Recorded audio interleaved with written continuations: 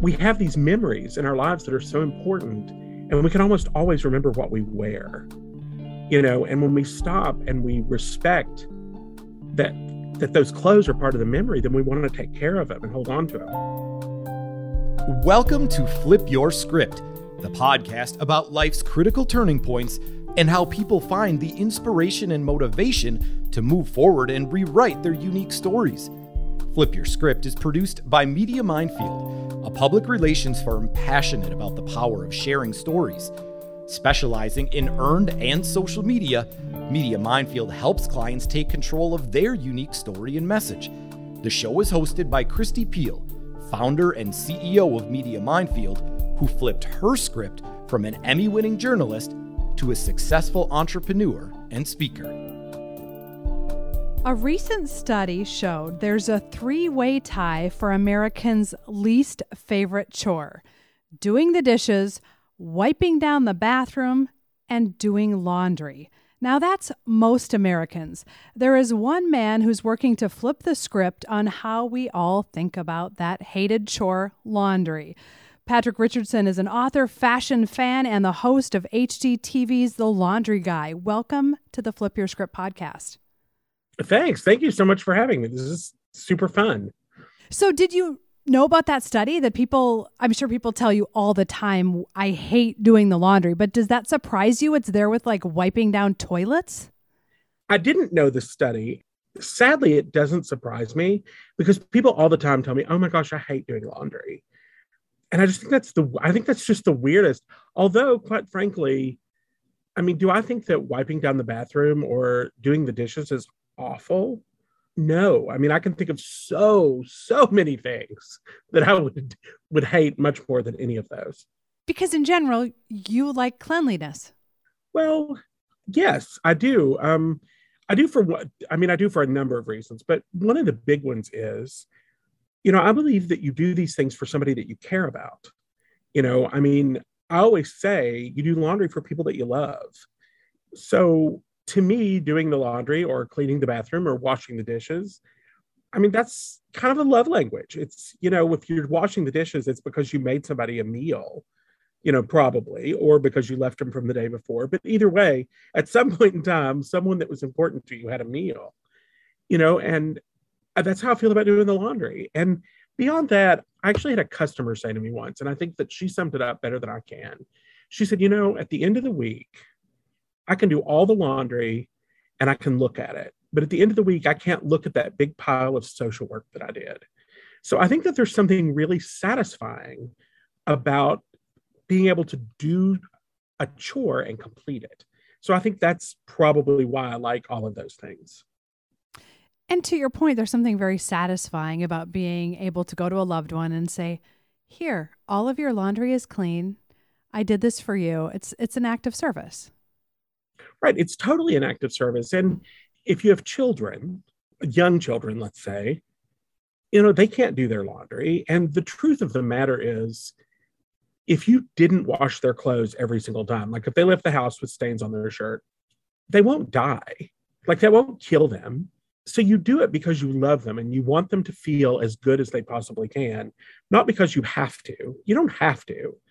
I mean, I have all these things that I say, I guess I didn't realize that until just now, but I always say you don't have to do laundry. You get to do laundry and you get to take care of the people that are important to you, which means that you have people that are important to you. Even if the person that's important to you is yourself, you give some importance to whomever you do the laundry for because you make them feel better about themselves because they look better. Do you know how thrilled the majority of the world would be if all they had to do was throw their clothes in the washing machine? I just got a picture from someone, and this is now, who lives in Colombia.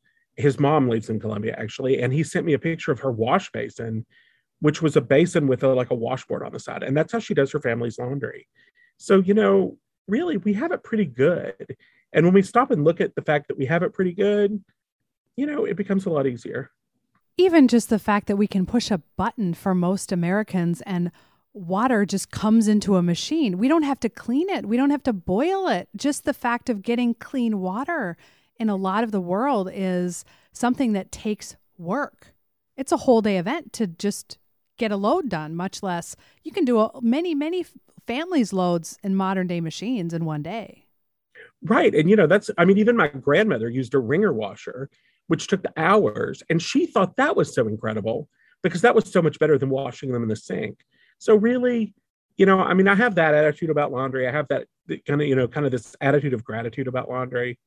But I also just like it. I like the challenge, and I like great clothes, and I like wearing great clothes. And I just really think that if you decide it's fun, it's fun. So when you talk about my book, or you talk about the laundry guy on Discovery Plus, I hope that the thing that comes through with both of those is that it's fun, because it is. You have a store at the Mall of America. You have been quoted in many major publications. I watched an interview with you on Good Morning America. You're now the laundry expert. And when I was doing research and reading about where this started for you, because obviously it started somewhere, very few people wake up one day and go, you know what?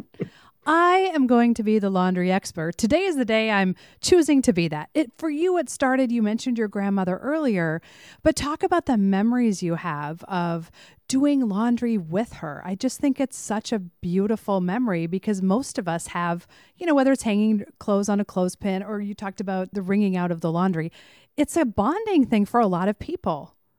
I mean, any household chore is a bonding thing, right? But I loved doing laundry when I was little. I was fascinated by the washing machine when I was very young.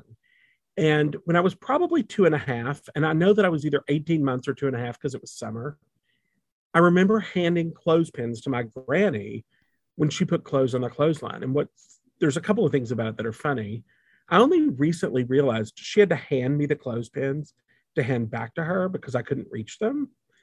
And, that is a grandmother's love, if nothing else, right?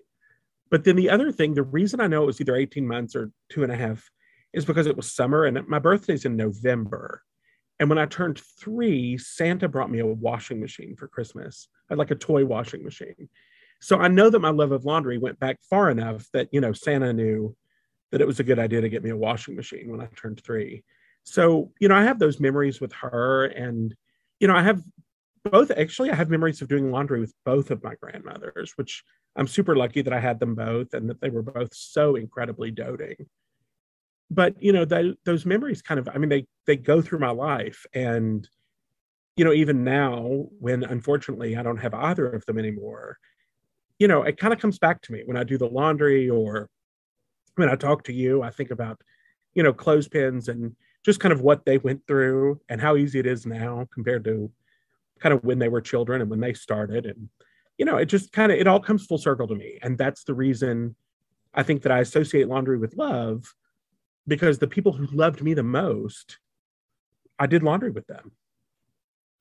And in other things that you've said, and I, again, had never thought about it this way, you've flipped my script. I'm going to do laundry very differently. And next time I do it for my smelly teenage boys, which is a whole extra set of love when they're in sports. But you talk about how clothes are stories, and we have stories embedded in our clothes, and how important clothes are to stories. Talk about that, because that's a fascinating way to think about apparel. Well, the very best example of that, and there's one example that goes above all else, is wedding dress. We have this idea of, little girls tell me when they're little, I'm going to have a big wedding, and I'm going to, and it's going to be a big fluffy dress and whatever. And we hold on to that, women hold on to that dress forever. Sometimes they hold on to the dress a lot longer than they hold on to the husband. But, that's such an important thing. But it's also like, I have a Culture Club t-shirt, and I waited forever. I saw Culture Club many times, but was never able to get a t-shirt. And so, it's really important to me. But I also think, I said, birthday's in November. A friend of mine bought me a copy, it was also vintage, a copy of my favorite sweater in high school, and that's what she gave me for my birthday this year. So we have these memories in our lives that are so important.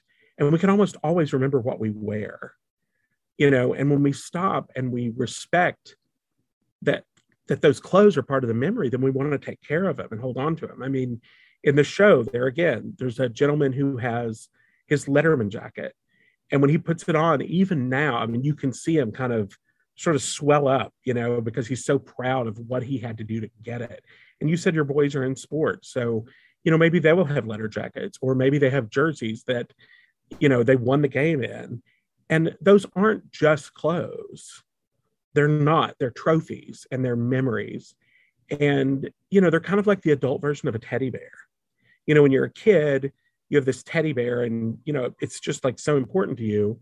When you're an adult, you have these clothes, and they're not just clothes. It's the jacket you wore when you got that new job, or it's the sweater you wore when you met your husband. All of those things, the memories are tied up in them, and that's a tangible reminder of those memories. And you want to take care of them.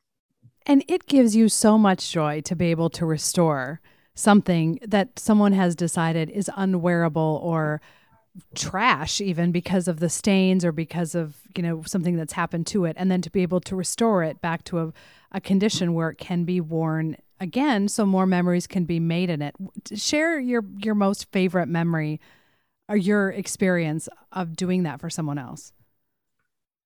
Well, I did it over and over on the show, but there's one on the show that when I look back, it's funny because when I did it, it was really important to me because they were all really important to me. But when I watched the episode, it does kind of stand out. There was a woman who had her mother's dress, and her mother had made the dress to wear to her wedding, but with the intent that she could continue to wear the dress. And unfortunately, when she was 6.5, her mother died. And it was the only piece of apparel of her mother's that she had. And fortunately, somebody had thought to save it. And so, she had this dress, and it looked terrible. It was stained and wrinkled. And the reason that it's my favorite is because something she said in an interview that I didn't even see, she said, I feel like I let my mother down because I let the dress get into this shape. Mm. And that's a pretty heavy thought, that you let down the person who probably loves you most on the earth. And she said, I feel like I kind of let her down. And when I watch it, and then I know that I got the dress clean. And it was funny because the camera guys were all like fist bumping me, and everybody was so excited because they had all seen her. They had all interacted with her while I'm like washing the dress, and I don't know any of this is going on. And, they were all so excited for this reveal. And when I showed it to her, she was just overwhelmed. And that happens a lot. You can imagine that when I help somebody restore something, they're kind of overwhelmed. But I knew it meant a lot to her, but I didn't know it meant that much. And it makes me so happy that, I can take a soap and a horsehair brush and bring that back to somebody, no matter what it is. It's like a childhood toy. It's a baptismal gown. It's, the pillowcases that your mom made. I get stories all the time where somebody asks me to help them clean something, and I do, and then I get the backstory. And it's amazing. And it's just, you want to say it's just a piece of cloth, but it's not just a piece of cloth. It's like the most important thing that somebody has. And how can you not love your life when you can do that for somebody, no matter what it is? Really restore the memories, restore in some ways a little bit of that person, and that day or that event is coming back just by cleaning something. Yeah, you don't realize, like, you have the memories, when the item is ruined, you look at it and you're like, oh, that was my wedding dress, but it's ruined. But when the item is clean and it's restored and it looks like it did before you wore it, when your grandmother made it, or it looks like the pillowcases did when they were, on the bed when you were a kid, it really does change the memory. To use the phrase that flips the script, it kind of does. It puts it back, like it brings you back to that moment. When you see all the stains on it, it's like it's 2021. But when all the stains are gone, it's 1976 again. And that's really powerful. And you just don't realize how important it is that it looked like it did when you were a kid, or whatever the memory happens to be. And it's really meaningful. And, I'm really lucky. And you went to school to study apparel and textiles, but you can't Google how to do what you do. You figured that out. How did you figure it out? And how many things did you ruin in the process, frankly? I ruined one thing. I can tell you that right off. I ruined a pair of gold linen pants. And, it's probably good that I don't still have them because I really loved them. And looking back on it, that probably wasn't the best color. But I loved them at the time. And they got too short. They got short. Actually, now they would be very, au courant because everybody's doing high waters. But you were on trend before that was a trend. Right. Maybe I started it. I just didn't know. But there we go. Ruined a pair. You should own that. Own that. You started that trend. Right. So I ruined a pair of gold linen trousers washing them in the machine because I didn't know what to do. But it's funny because they're very important, because that was when I was like, okay, there's no reason I can't wash linen because, it's just linen. So what went wrong? And I figured it out. And that was probably one of the first things that I washed when I'm like, yeah, okay, I can do this. And, I was in college and had a college kid's budget, but I had this beautiful wardrobe because I loved to shop and my mom and grandmother loved to shop. And so I had to figure out how to make it work. Otherwise I was going to have a closet full of clothes that I couldn't wear. And, that's no fun, right? No. And then when I got out of college and when I left college, I moved to Minneapolis and went to work for Neiman Marcus, which put me in front of like the best clothes in the world. But it's way more fun to buy something than it is to spend $45 to dry clean it. So I got really adventurous in washing, because I just thought about sheep live outside, cashmere goats live on mountains. So all that stuff gets exposed to water. And so I just got really curious and I started playing and started testing. And because of my textiles background, I knew enough to know what would go wrong, like what would happen. And, a few times I figured out how to fix it, but a lot of times I just figured out hacks so that it wouldn't happen in the first place. And, I tell people, all you have to do is believe. You just have to believe you can do it and you can do it. And that's kind of what I did. I just got curious and, played with it and figured it out. And I still do that. I hear about new technologies and new things. And I'm still curious, I still try to learn more, still try new things, still periodically, borrow a lab and go in and see what is going to happen. Fascinating. When was the last time you took something to the dry cleaner? Over 12 years ago, but I don't it's not like I kind of wish that I had, the very last thing I ever dry cleaned, but I know it's over 12 years ago. And for people who aren't familiar with you and your work, you're not sitting around wearing sweats. You wear fabrics that the rest of us think have to go to the dry cleaner. You have just figured out a way to launder them at home. Right. My favorite fabric on the planet is cashmere. I love cashmere like most people love chocolate. When it gets cold, I wear cashmere overcoats. I wear cashmere sweaters. I have a cashmere felt shirt. I love cashmere. I wear it all the time. And I wear suits. I have a tuxedo. I haven't gotten to wear it in a couple of years, but last fall, I was really hopeful.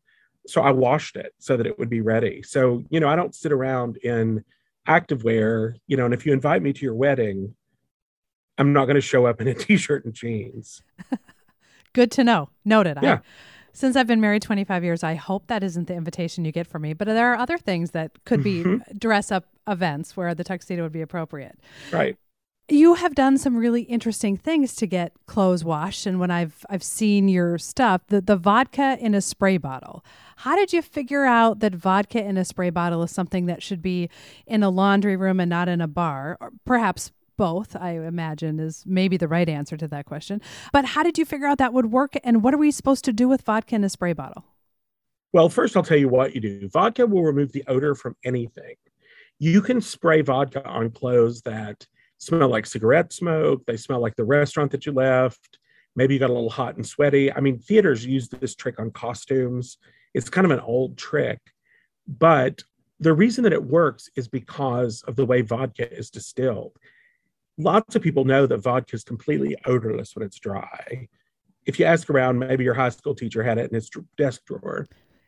because it's completely odorless when it dries. Well, it has this antibacterial property and it's odorless. So like, in theory, gin would kill the odor on something, but gin isn't odorless. So vodka has these two properties that are both great. It's completely antibacterial and will kill the odor, but then it is also odorless. And that's what kind of makes it unique. And that's why you can use it in a spray bottle. And you use that on any fabric that needs it. It's safe. Totally. Vodka, you can spray on anything. I mean, I tell people, keep a bottle in the desk drawer and a spray bottle so that if you smell like somebody's perfume, you can spray it. But spray it on the car seat, spray it in sneakers, spray it on the back seat of the car where, the dog was, on the sofa. I mean, you can spray it on anything and it will remove the odor. It's really an amazing trick. And I mean, how easy is that to put vodka in a spray bottle?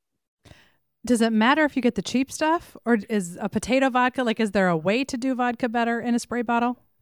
There's not a way to do it better. My joke is always to get college vodka.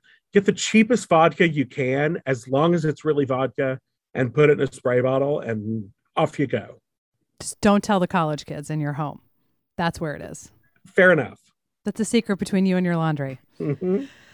So I think it's really fascinating that you've got to this position in your career and life doing something that you just love. I'm sure it doesn't feel like work, and you have talked several times about how it's a gift and how you're so fortunate to do what you do.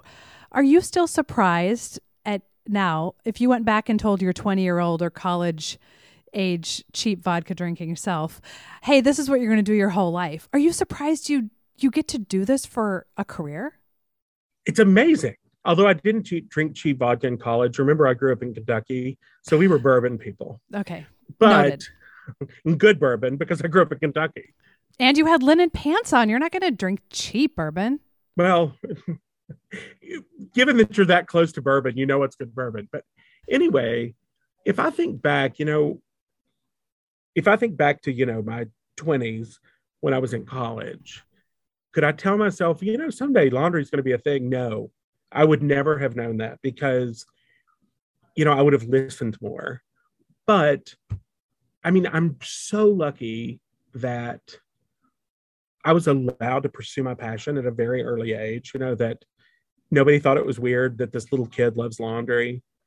And I'm so lucky that when I went to college, I had professors who saw that I had passion, and I didn't even know what the passion was, right? I mean, I thought the passion was like European fashion because I was sure that that's what I was going to do as a career. And I guess in a weird way I do, I just wash it. But, the thing is, they still sort of believed in me and they still just kind of let me do my thing. So when I wanted to look around the costume collection of Mona Bismarck, who was Mona Williams, she left all of her clothes to the University of Kentucky, so I got to see them. But, while I didn't go study with Balenciaga, who most of those clothes were, what it did let me do, I mean, as I look back on it, I realized, those were the most expensive fabrics in the world. I mean, it was said in 1933, she wouldn't had to have spent $100,000 a year on clothes to be named best dressed woman in the world, implying that in 1933, she spent $100,000 a year on clothes. And she left her entire lifetime's wardrobe to the University of Kentucky. And I got to look at it and touch it. And my professors let me because I was so interested. Well, fast forward to me now, I know those things were washable, so those are things that most people never get to experience firsthand. And I kind of am like, well, if I could wash those, I could wash anything. So I think that, I must have known something big was going to happen. And I would ask the right questions. But as far as it being laundry, no, I wouldn't have guessed that. And how awesome is that? So it's this, passion, figure out what you're passionate in, be curious. And you said something that a lot of our guests say, which is you had people around you who believed in you and who supported you. And if those people around you would have said, Santa's not bringing you a washing machine. You shouldn't be interested in clothes. Who knows where your life would have gone? But you had people around you who said, I'm going to support you because that is obviously you love it. Obviously you're passionate about it, and who knows where it might lead. And there isn't anything wrong. Well, I guess there is, but illegal maybe, wrong to be interested in. You can just follow that. Follow the breadcrumb of where that could take you. What a gift. Right. And, and I also think at some point in time, you just kind of have to decide that you're going to do what you love. I mean, when I left Nordstrom, 10 years ago, the story of opening the store is I was at Nordstrom for 10 years and I needed to leave. And I left and I was going to go to New York to see the Schiaparelli exhibit at the Metropolitan. And there was an article in the paper about like that just vintage stores were becoming a huge trend in New York. And I thought, oh, I should open a vintage store. And, that was kind of the next step in my career path, was to open a vintage store. And I carried the laundry product in one corner of the store because what is one of the number one hesitations people have well, I'll just tell you, I don't want to dry clean it. I'm not going to buy it because I don't want to dry clean it. And so I came up with a practical solution to, well, I'll just tell you how to wash it. So, I can just take that right off the table. And so I started with this corner of laundry product in a store full of vintage. And if you come to my store now, it's a store full of cleaning with a corner full of vintage. So, I think that sometimes you have people that believe in you, but a lot of the time you just have to believe in yourself. I mean, it was a scary thing to go from, a cushy job in a big store where, everybody else did everything for you. And all you had to do was, sell clothes and they took care of the insurance, to go from that to, yeah, I can do this. I can open a vintage store. I've never opened one before, but I can take a class on how to open a store, which is what I did. And then I just kind of jumped in. I always say I ride without a helmet. I just get on and go, and I'll figure it out when I get there. And the name of your store, Mona Williams, which you talked about earlier, was it easy for you to know you were going to name your store after her? Or did you like have a whole list of things? Or was that like immediately, I have to do this? No, it's funny. I wanted to name it after my granny. And that's what I was going to name it. And I realized like, it's going to be a business and I'm going to be a business owner. And I didn't know what my future would hold. But I knew that if I named it after her, I would never sell it because I would never be willing to sell her name. So I decided that I had to come up with a different tact. And I thought, well, who else really influenced me? And I had a professor who unfortunately passed away. And I thought about her, but quite frankly, her name doesn't just roll off your tongue. And then I thought, well, who else was a huge influence? And I was like, oh my gosh, it was Mona. And it's funny, now people kind of know about her because, Truman Capote wrote about her and like Truman's work is becoming a thing again. So people are reading about her and, just with the internet, more people know about her. But when I opened the store, nobody knew who she was. Nobody knew who Mona was. But it's kind of a great name. And it was such a fun story that's how it happened. Well, and it's so authentic to you and your journey, which is why it's special. If you'd have just opened Truman Capote, book and read about her and been like, there it is, it wouldn't have had the importance that it does to you because that's an incredible story and stories resonate with people and stories are in the clothes and it all comes together in a lovely, beautiful bow, doesn't it? A cashmere bow. You know what? All bows should be cashmere bows. Well, now that I know I can wash it, I might actually think about buying some more. Mm-hmm. Because the dry cleaning, the smell, ugh. And it's scratchy. And don't even get me started on the process. So everyone, not everyone. I'm sure there are people listening like, okay, we got vodka in a spray bottle. Like, give me another tip. And I've seen stories where you've done the 5 tips and we'll put that on the website. What is your number one tip? What do we all do wrong? You use too much detergent or soap. Stop. Americans love more is more. And with soap or detergent, I'm a fan of soap over detergent, but either way, you're using too much. More does not get your clothes cleaner. More actually makes your clothes dirtier. So, cut back. And for heaven's sakes, skip the pods. There's enough detergent in one pod to do 5 loads of laundry. So, just use less. The biggest thing you do wrong is use too much. Most people who use a Tide or something, a brand like that, it comes with a little cap. You put it in the cap, you dump it in. Or if you're a rebel like me, you just dump it in and guess because who's got time for caps? So you're saying I should use a lot less than what's in the cap. Couple tablespoons, how much? If you're going to use, we'll use the big orange, 2 tablespoons. And if you look at the cap, it's a half a cup for a full load, a fourth a cup for a small load. I'm telling you to use half of a fourth of a cup. So you're going to use an eighth of a cup. Well, isn't it weird that a big brand would tell us to use more than we need so that we have to buy more? That is so weird. I know. I mean, who would think that they were putting profit over what was best for you? And my cashmere bows. But we shouldn't be using the big orange. We should be using laundry chips, right? I prefer soap. I am a huge proponent of soap. Soap rinses completely clean. It has no residue. Detergents often have a residue. And when we think back to the Victorians who did wash everything because they didn't have dry cleaners, right? They used soap because detergent wasn't available. I'm a big fan of soap because I think it's so much more gentle and it rinses completely clean. Is there a brand you recommend? Well, I mean, I know the reality is it's your brand. Well, the reality is I had one formulated because I couldn't find exactly what I wanted. But, so obviously the one I recommend is mine, right? Yeah. But there are other soap brands on the market, and any soap brand, any laundry soap is going to be better than any laundry detergent. So whatever soap brand you find, it's going to be better than any detergent you can find. Your soap brand, people can find it in your store in the Mall of America or online. Correct. It's at laundryevangelist.com. Great.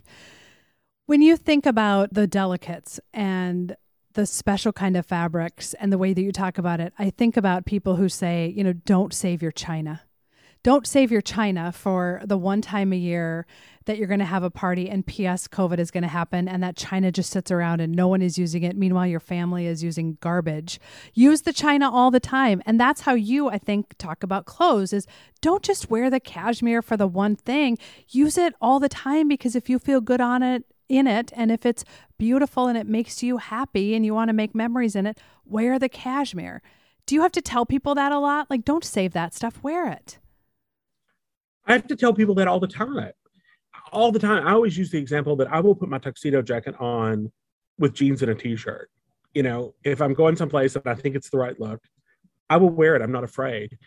But all the time I'm like, look, we can fix this no matter what it is. So you bought that killer party dress because you went to a wedding and you're saving it. Well, quite frankly, by the time you find another event, it's either going to be out of style, it's going to be a different size than you are, or you're going to want something new. So put it on, wear it to the grocery store.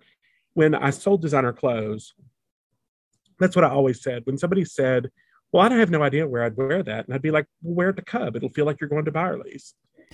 And, it's just put it on. Like, just put it on and wear it.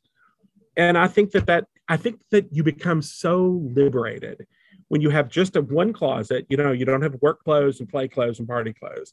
You just have one closet and you just reach in and pull out what you want and you wear it. I think it's a lot more fun. And you feel better.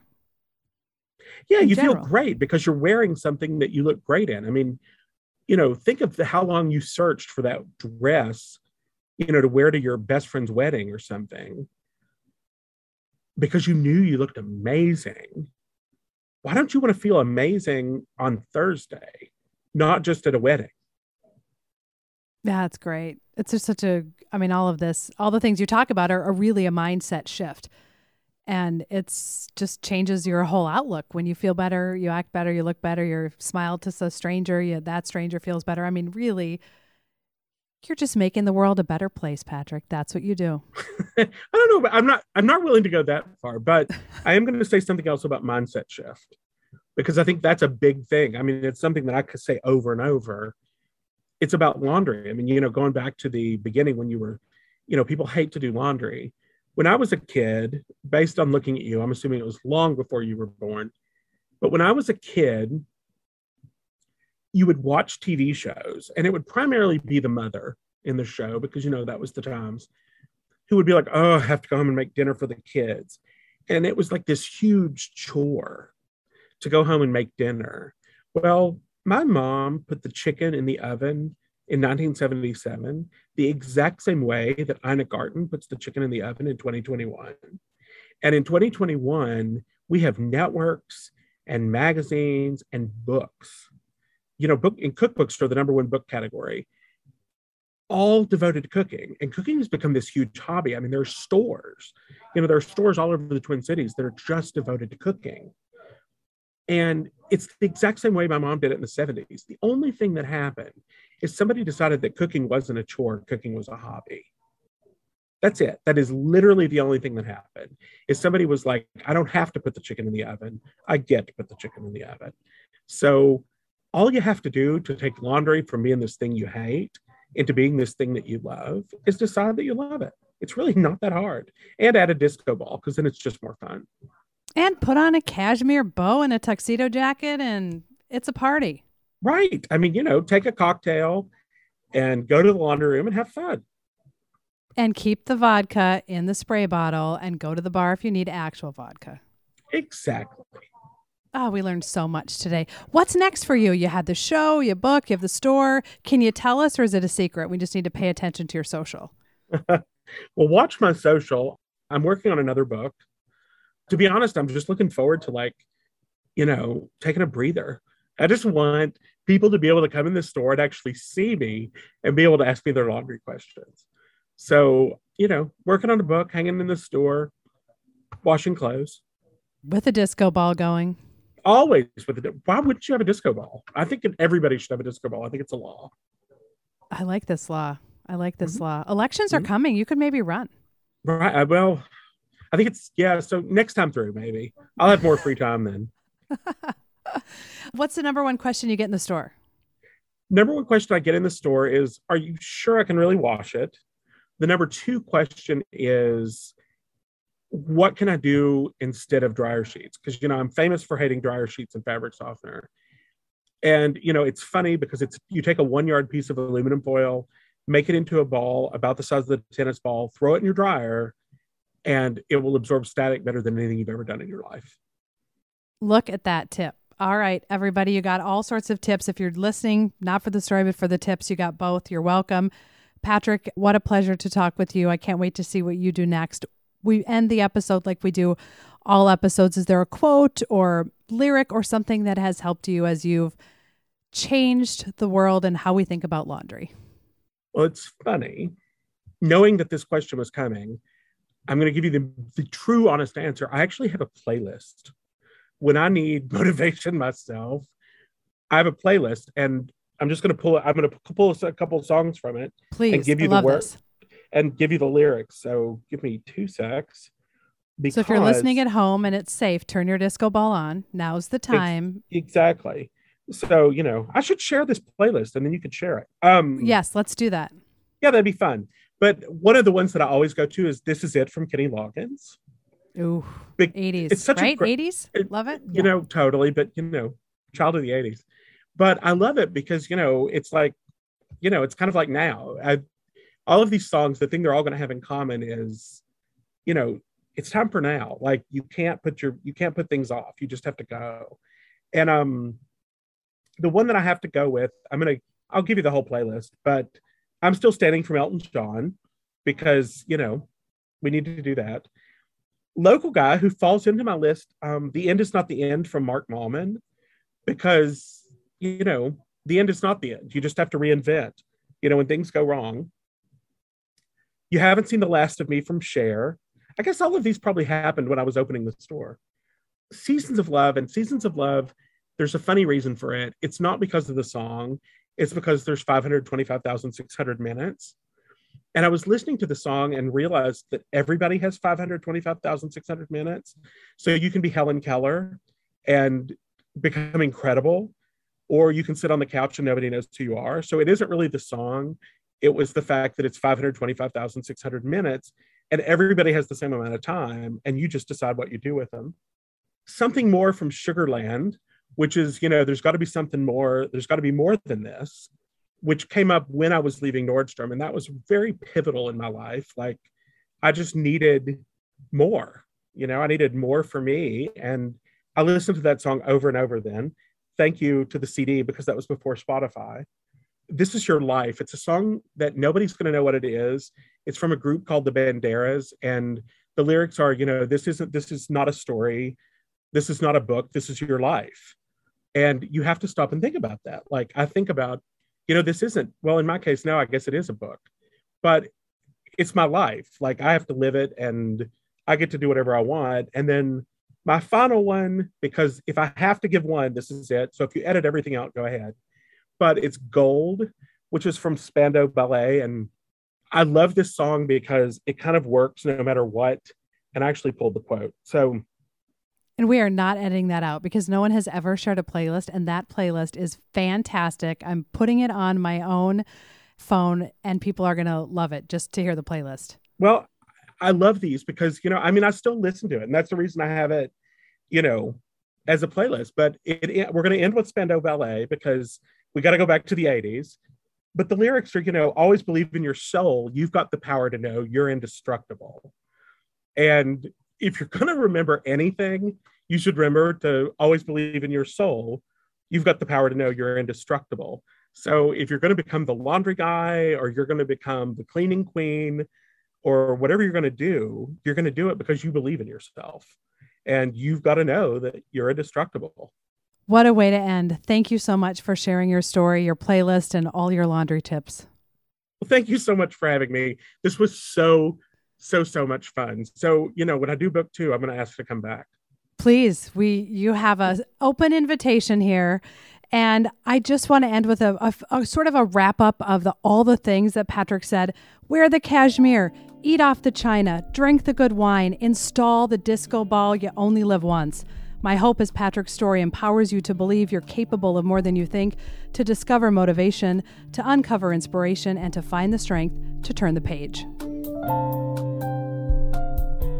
Thank you for listening to Flip Your Script, hosted by Kristi Piehl and produced by Media Minefield. If you like our message, please be sure to give us a 5-star rating, subscribe to the show, and share our episodes with your family and friends. Do you or someone you know have a story about flipping your script? We'd love to share it. Contact us on our website, flipyourscriptpodcast.com. To stay up to date on all things Flip Your Script, make sure to follow host Kristi Piehl on social media. You can also check out the website for pictures, resources mentioned in the show, and other great episodes.